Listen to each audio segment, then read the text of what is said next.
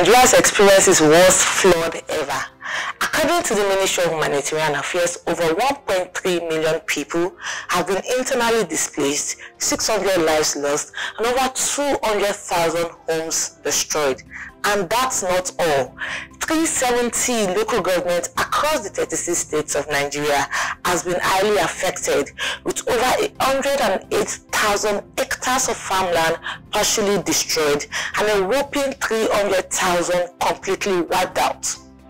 A couple school of thoughts allude this to climate change effects, whilst others feel this as a result of poor infrastructure to contain the water inflows from Cameroon. Either ways, the effects are not palatable. Hello everyone, welcome to Key-nomics. My name is Maria Afemike. But why is the dam at Cameroon causing so much flood in Nigeria yearly? Well, a quick blast into the past revealed that sometimes in 1977, the Cameroonian and Nigerian government reached an agreement to individually build a dam. The Lagdo Dam at Cameroon and the Hausa Dam at Adamawa, Nigeria. The Hausa Dam was supposed to be 2.5 the size of Lagdo Dam for 3 key reasons: to contain the water inflows from Lagdo, generate electricity for Nigeria, and to serve as irrigation for over 150,000 hectares of land in Adamawa, Taraba, and Benue states.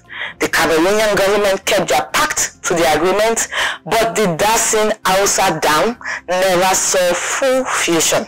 But why is this a big deal for Nigeria? Well, yearly, when the Lagdo Dam is released, Nigeria feels negative effects through flood. And this year's flood was extremely overwhelming because of heavy wind and rainfall at Cameroon. Yet another climate change effect, right? Well, this has become a nightmare for Nigerians.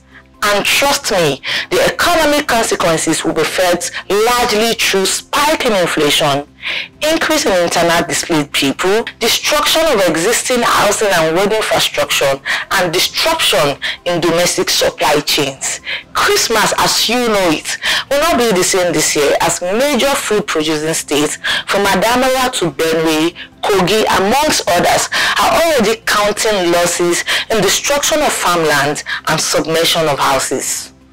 And guess what this means in real terms? Spike in food and energy prices. Rice, a major staple in Nigeria, is already experiencing price pressures, and the cost of cooking gas is also touring same route. The health effect is also staring at our faces. Over 7,500 cases of cholera has been recorded in northeastern Nigeria. That's according to the United Nations Children's Fund, UNICEF. These are a few consequences amongst others.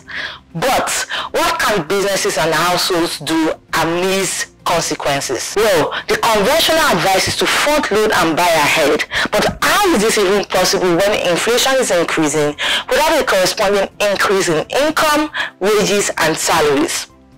So I'd say, first, improving your financial decisions will help channel your finances to best use amid negative consequences. This also applies to your business finance, from prioritizing spending to tracking and measuring your budgets. Moving forward, farmers need to be more conversant with climate-related risk and its impact on crop production. Therefore, farmers can individually and collectively, as a cooperative, assess financial products such as insurance, which help mitigate and manage climate-related exposures. They can also enter into favorable trade deals with off-takers that can help adapt to climate uncertainties. These discussions can be better made with your financial partners and bankers. As I empathize with those who have lost valuables, investments, and loved ones, I hope this piece helps you make informed decisions. For more inquiries and engagements on our financial products and banking solutions, kindly find details below. Watch out for more insight on Key-nomics. Bye.